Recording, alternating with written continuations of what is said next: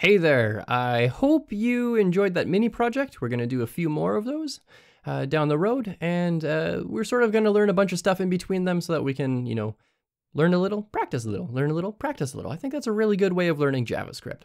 And so in this video, we're going to learn about string manipulation.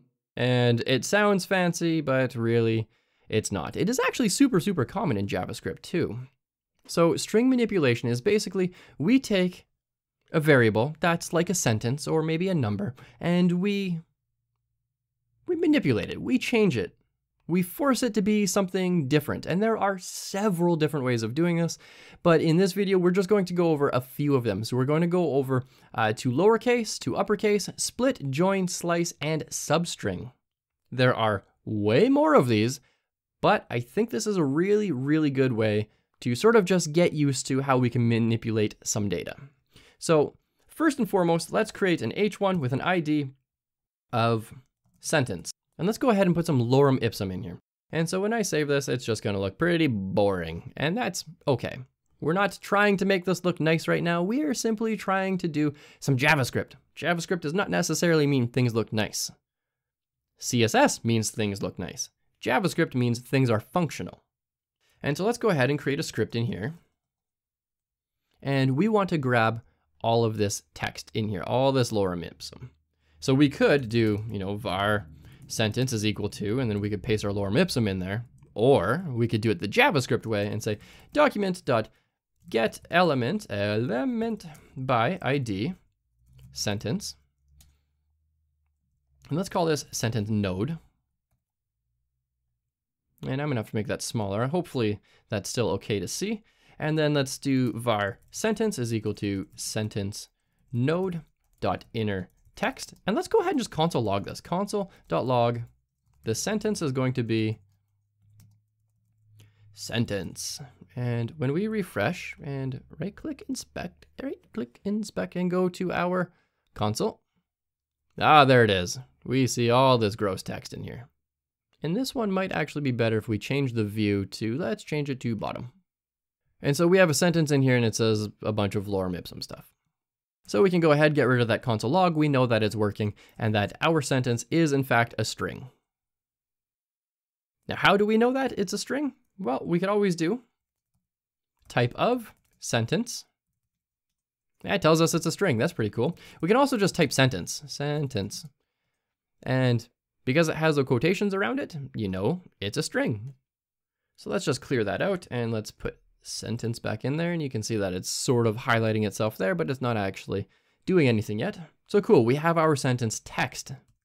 Now, what if you wanted to make this all uppercase? So let's do var upper sentence is equal to sentence dot to uppercase. That's literally all we have to do. And we can actually test this out in our console too. So we could do sentence dot to upper, and you can see that it's autofilling for me.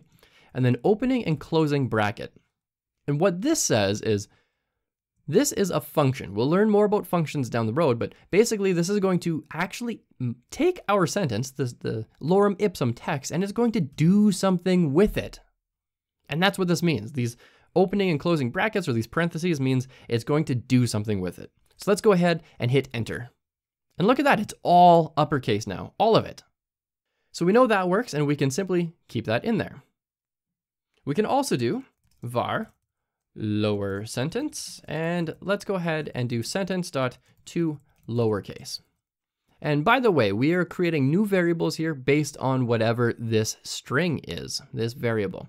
So we're not overwriting sentence over and over again. We're taking the same sentence, which is this value in here, the lorem ipsum, and we're saying, hey, make it uppercase. That's not gonna work either. Hey, make it uppercase. And then also, hey, make it lowercase. And so basically we're just copying the data over and over again without actually overwriting it. So if you ever want to see this actually work, we could go ahead, let's just copy that, grab that whole thing, copy, paste, and let's type lower sentence. And we can see that it's all lowercase. The first L should be uppercase. It's not, it's lowercase. R right here should be uppercase. It's not, it's lowercase. And so that worked. What if we just wanted to get like the first 10 characters of a sentence? For whatever reason, we just want the first 10. And this is actually strangely useful. you wouldn't think you would use something like just get the first 10 or the first 4, but yeah, we use it quite a bit in JavaScript. So let's go ahead and create a substring. So we're going to call this first 10 chars is equal to, that stands for characters, sentence dot substring. And this is going to take 2 optional parameters here, really, although the first one's not really optional. So let's just do 10, and let's not do this in here. Let's go ahead and do it right in here where we can experiment. So we can actually see what it's returning here. It says $m sit emit. So $m sit emit. So what this is doing is saying, hey, start at character 10 and grab everything else. So we've got 1, 2, 3, 4, 5, 6, 7, 8, 9, 10. So it took those first 10 characters and completely disregarded them. And it started here at $m sit emit, probably butchering that Latin, by the way. And we can actually see that that's what it returns here, $m sit emit. Cool. And so that's how we use substring. This is pretty cool. I didn't actually know that the console would do this, but it gives me from and an optional length. How many characters do we want? So we can start at the 10th character. And let's say we just want the next 10 characters. There's 10, 11, 12, 13, 14, 15, 16, 17. We could do the next, let's say 30. There we go. So we have between character 11 and 30 showing up in here. And so that's what substring does. And that's actually really useful because sometimes, maybe a user inputs a URL and they don't put www in front of it. And maybe your website requires that, or HTTP in order to turn it into a proper link. This is where we'd use something like that. So let's go ahead. This is gonna be first 10 characters. So let's do 0 and 10, and let's do 0 and 10 in here because this is basically a live preview. 0 and 10, we see lorem ipsu. Let's do 11, lorem ipsum. First 10, and because that variable says first 10 characters, let's do first 11 characters. Okay, these next 2 are going to introduce a new data type. So we know about strings and we know about numbers. We haven't really used numbers too much, but we know about them. Now, what happens if we wanted to get all the individual words in here? Well, in JavaScript, we have this method called split, and basically we can tell it to split anything. So split anything in here, and we can tell it what to split on. So we say split on every sentence. What this is going to do is take every single space in here, like what we have here. So it's just going to match whatever's in there. And it's going to turn this into a list. It's going to turn it into an array. So let's go ahead and let's do a live example. So let's do sentence.split, and let's split it on every single space. And let's do words is equal to. And look at that. We have all the different words in here. And if I make this bigger, we have all the different words, and we can actually open and close this, and it's going to show us all the words. So we have a list now. Now these are called arrays. In JavaScript, this is called an array. Let me type that out. It's called an array. Hooray, array. And so really all an array is a giant list of numbers or strings or objects, which we haven't learned about, or all sorts of other different types of data types that we haven't learned about yet. And it can hold all of them in a list, and it will maintain that order. So we can see lorem, ipsum, dolor, sit, emet, so on, and so on, and so on. So now we can go in here and we can say var all words is equal to sentence dot split, and split it on every single space. And let's go ahead and do console.log all words. Let's go ahead and give this a refresh. And this console logged for me, and this gave me all the words. Now, where is this useful? Well, right now to us, this is not very useful. But down the road, this can be very, very useful. We can use a thing called a for loop and loop through every single one and perform an action on them. We're not going to get into that just yet because that's a little more complicated than what we generally like to do at the very beginning of JavaScript. I just feel like that might overwhelm some people. It certainly overwhelmed me when I was learning JavaScript way back in the day. And so I'd like to keep this, nice and simple, learn step by step.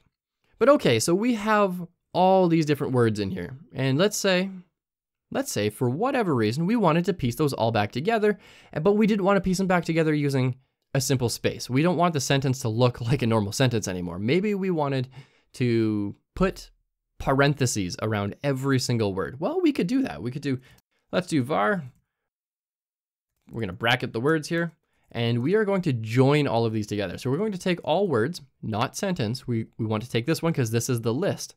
All words dot join, and then it takes a string. What do we want to join it by? Well, if we do this, and let's actually just save this, and let's see what bracket words looks like. Hey, look at that. Bracket words has all the different brackets around it, to the exception of the first one and the last one. Well, guess what? We can do some string concatenation here. So we can add a bracket there, and we can do a bracket here, and refresh, and let's do bracket words, and haha, look at that. All of our words have brackets around them now.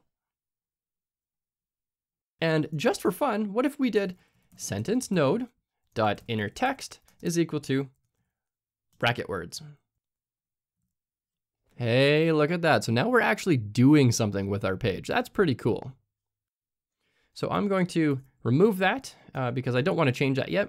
And there's one more that I want to talk about.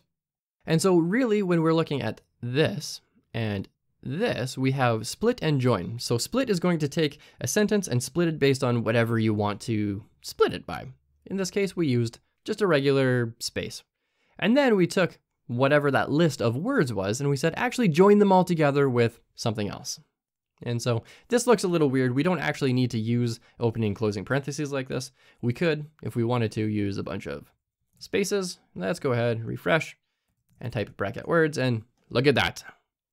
So we could do that as well. And so join and split usually work in tandem together. And there's one more in here. What if, let's go ahead, actually refresh this, and let's do all words. We have this list of words in here. What if we just wanted the first 3 words? So let's go ahead and type all words dot slice, and it's going to say, this is a function, that's what the F means, it's a function. Where should it start and where should it end? Let's start at 0, because when it comes to computers, we start counting at 0. As humans, we start counting 1, 2, 3, 4, 5. Computers don't. Computers go 0, 1, 2, 3, 4, 5, because to a computer, 0 is a number. To a human, 0 means nothing. There's literally nothing there. So number 0, and let's go to number 3. And that's going to give us the first 3 words, lorem ipsum dolor. So and then we can go ahead in our code and we can say var first 3 words is equal to sentence. No, that's not right. I already fooled myself. All words dot slice, and just take the first 3. Just grab a slice of it. So we just want to slice this. We say, hey, if this was a giant pie, we want 3 pieces. Alternatively, we could also do all words dot slice. And what happens if we just said start at this one here? So 6. I went 1 too many, I guess, on that one, because I didn't count them. But it says all words dot slice, start at number 5 and go to the very end. So you can see here, there's 20 items in this list now. Again, we'll talk more about lists down the road. They're super, super useful, and they're actually not super complicated either. But it's going to start at number 5. So it's going to start on 0, 1, 2, 3, 4, 5, and that's the one we told it to start on. Start on Concatenation. I probably should have used words that I can actually read. But yeah, there it is. It starts on Concatenation. And now what we can do is we can say, hey, we actually just want every word between the 5th word and the 10th word. We want all of them, and then we want to put it into a sentence. So now we can actually do something kind of neat with this. So let's go ahead. Let's grab var middle words is equal to all words dot slice, and we want to grab number 5 to number 10. And then we can do var, I don't know, call it make sentence, middle words dot join, and let's join them with just a regular space. And then let's go ahead and do sentence node dot inner text is equal to make sentence. And let's just give this a refresh and watch how it's going to take probably from here to here-ish, I'm guessing because I'm not counting the words, and it's going to replace this text with those middle ones. Ta-da! Just like that. It just replaced them for us. And again, one last time, if we go and view our page source,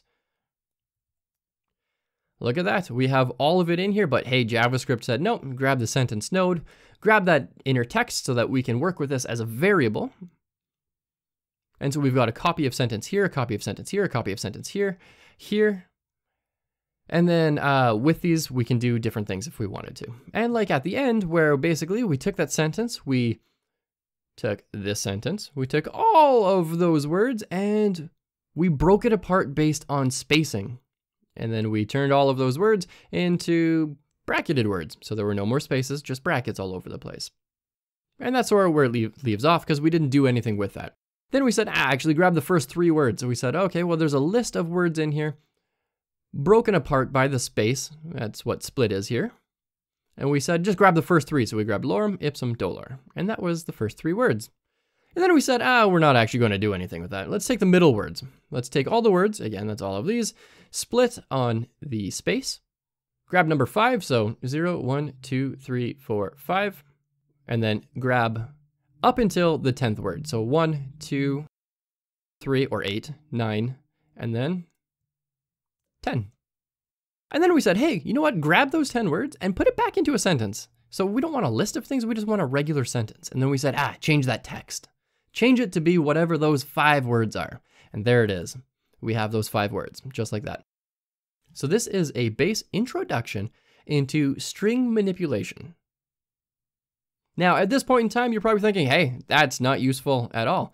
But in the coming lessons, we are going to make use of quite a bit of this. So it's really, really good to know that these exist. Even if you don't use them every single day, it's good to know that they exist. Now, me as a developer, as a full stack developer, that includes the front end, I use these almost every single day. But hey, if that sounds like a lot of pressure, you're still learning JavaScript. Just remember, you are still learning. You are a student of JavaScript. You don't need to be the very best. You don't need to know all of this off the top of your head. You can always Google it. Pro tip, all of us senior developers, we Google things nonstop all day. So don't feel bad if you ever have to Google it. And then lastly, just don't feel like you have to remember all of it because frankly, you don't. You just need to know that these types of functions exist. So it's like if you wanted to take all of your words and make them uppercase, you don't really need to remember that it's .to uppercase. You just need to remember how to access it. And so, for example, we could do sentence dot, and I just type UPP for uppercase, and look at that. It gives me 2 uppercase, and all I have to do is add parentheses around it, and it does it for me. And so it's like a little reminder all the time. It's always there, and you don't have to feel the pressure of knowing all of it right away. Now, I would really, really appreciate if you could give this a shot. Just go through each one of these. Write it out by hand. I know it can suck writing things out by hand, but if you write it out by hand, you're going to create muscle memory. And one day when your brain gets stumped and you can't really remember all of it, you know what? Your fingers are just going to start typing away and they know what they're doing. You're thinking about something else and your fingers are just doing the work. And it does actually work like that. So go ahead, give that a shot. And then we're going to head on over to that next lesson whenever you're ready. And let's learn about accepting some user input and making use of that.